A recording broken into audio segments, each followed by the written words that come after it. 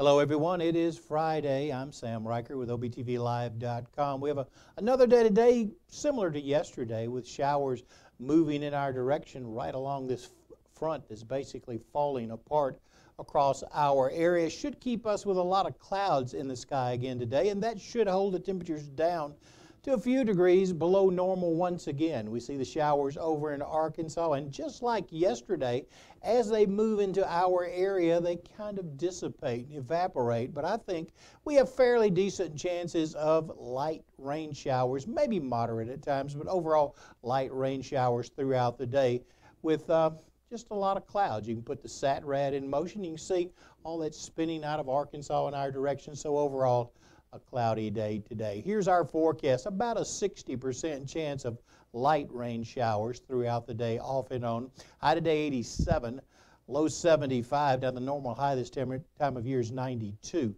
Tomorrow cloudy with a 40% chance of showers. High temperature 89, low 75. And then the clouds start to clear out. Sunday partly cloudy, a 20% chance of mainly afternoon showers.